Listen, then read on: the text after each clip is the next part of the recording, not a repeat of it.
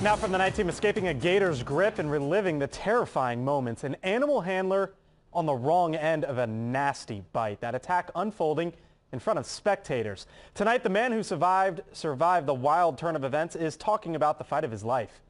The night team's Alexa Helms has the story from Hollywood.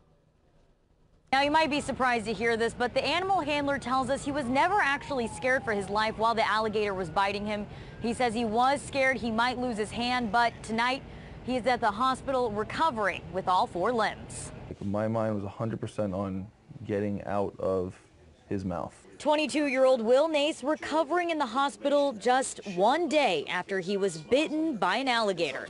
He was doing a demonstration with the reptile for friends and family at the Native Village Wildlife Sanctuary in Hollywood, just like he'd been doing 3 to 4 times a day for the past year, when the gator did something he had never done before. He ended up lunging at me before I got to his nose, so my hand happened to be right in front of his face when he lunged up.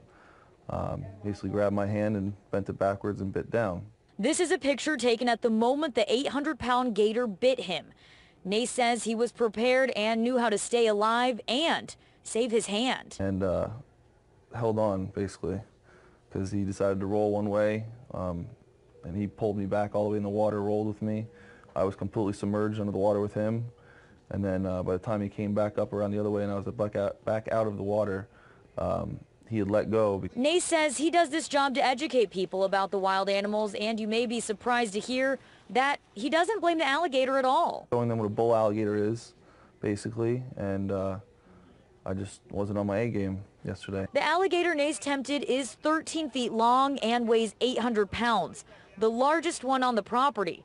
The alligator broke Nance's arm in 2 different places and ripped open his skin, starting from his palm all the way up to the middle of his arm. I felt like when my wrist broke and stuff like that, I felt the bones break, but that was not my first concern. My first concern was getting him at least off me. The animal handler says he's not shocked. They are wild animals. It's not a matter of if you'll get bitten, it's when. Now, he will be fighting an infection, and he most likely will have to get skin grafts, but he says that as soon as he can, he'll be back in the pit handling those alligators. Reporting from Memorial Regional, Alexa Helms, 7 News Night Team.